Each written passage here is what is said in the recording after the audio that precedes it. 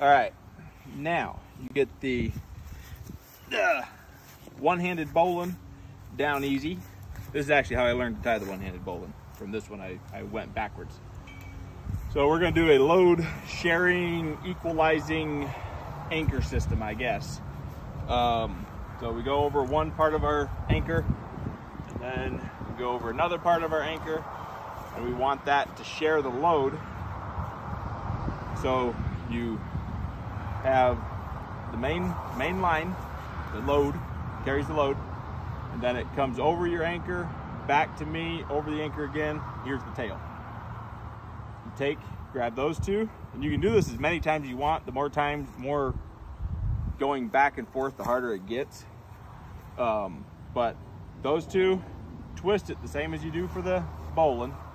Reach through that loop and grab a bite, pull it through, and you just tied a bowline around these two lines. So, or actually these 4 lines, I guess. So right there's a bowline on there. Now, that puts your load coming straight out here.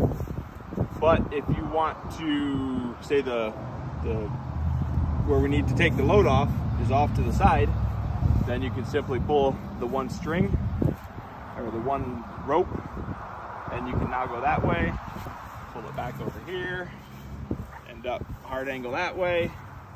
It'll equalize, and you can move it around, and it's just that same one-handed bowline. But to start it, you have to hang on to all of those lines involved. Twist it, make a loop with all of them, pull your working line through, pull your tail through, and dress it.